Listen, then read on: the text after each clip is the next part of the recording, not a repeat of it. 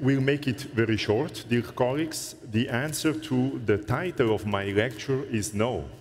So we can go and have another coffee. There is no standard of care. But I have a lot of evidence out of the consensus conference that I would like to present to you. And this is the outline of my lecture. I would like to start with a short introduction. Diagnosis and definitions of peri-implant diseases. Then differential diagnosis, what is not a classic form of peri-implantitis. Pre-treatment phase, non-surgical therapy, surgical therapy, supportive therapy, and some conclusions. This should be enough to cover 30 minutes of evidence. And again, it is going to be based on the consensus conference, mainly on 2 systematic reviews.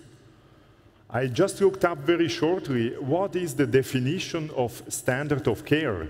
If you go to this analog library here, it will take you a very long time to find the right book with the definition. So I decided to make it digital and go to Wikipedia. And then you see, and you can read that the standard of care is a medical treatment guideline that can be general or specific.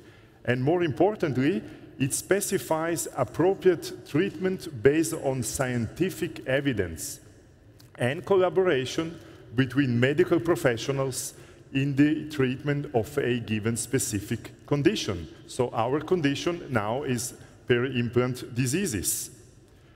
These 2 systematic reviews formed the basis of my talk.